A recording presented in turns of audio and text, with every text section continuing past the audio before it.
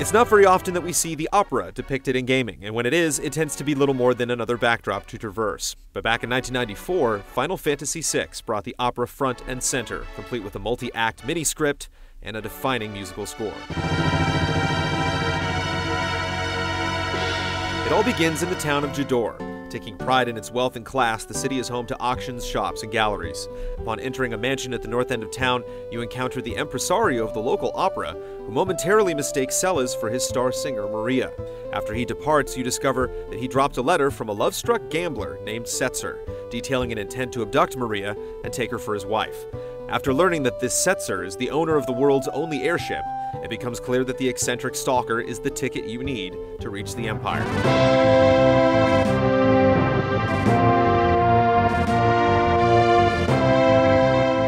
When you arrive at the Opera House, Locke takes the impresario aside and lays out his plan. With her uncanny resemblance to Maria, Celes can serve as the singer's double, and when Setzer comes to kidnap her, the rest of the party can tail him back to his ship.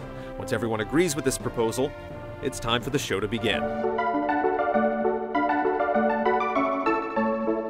The opera, as planned, consists of 3 acts, telling the story of lovers caught in a war between 2 countries, simply known as the East and the West. In Act 1, Draco, the hero of the West, is struck down on the battlefield and calls out to his beloved Maria. In Act 2, Maria confesses her undying love to Draco, while her attendants prod her to move on and court her conqueror, the Prince of the East. And in Act 3, a waltz between Maria and Prince Ralse is interrupted as Draco arrives and challenges the prince to a duel.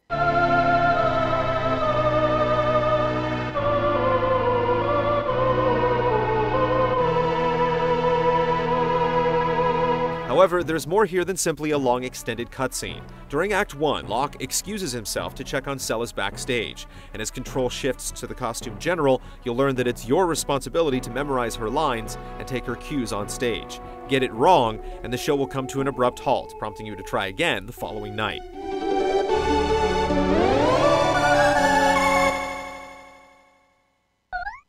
The next break comes during the duel, when Locke discovers that Ultros, their tentacled comic relief nemesis, has hatched up a scheme of his own, planning to flatten the star with a weight from the rafters. The clock counts down as you rush to stop him, and pesky racks on the catwalk whittle away your time.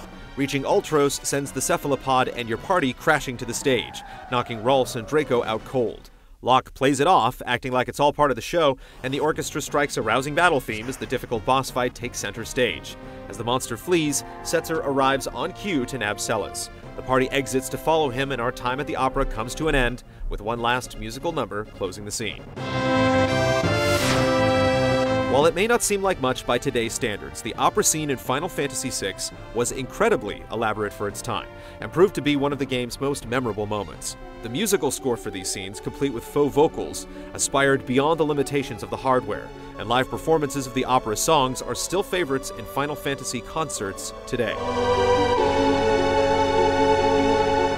What's also interesting to note is that even in this highbrow affair, Final Fantasy still didn't take itself too seriously. Celes and Locke's reactions are priceless. Experimenting with a bank of switches turns out the lights or drops you unexpectedly into a flustered audience. So while there's an unmistakable sense of grandeur, the scene remains charming and relatable.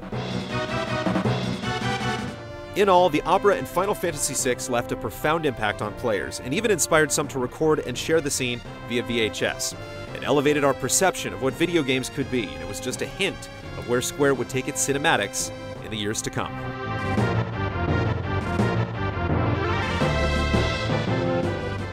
Catch a new episode of Level every Monday. Stages, maps, boss battles, and beyond, critiqued and handpicked by the staff of GameTrailers, and soon, you as well, as the first season of Level evolves to showcase more tastes, connections, and good old design.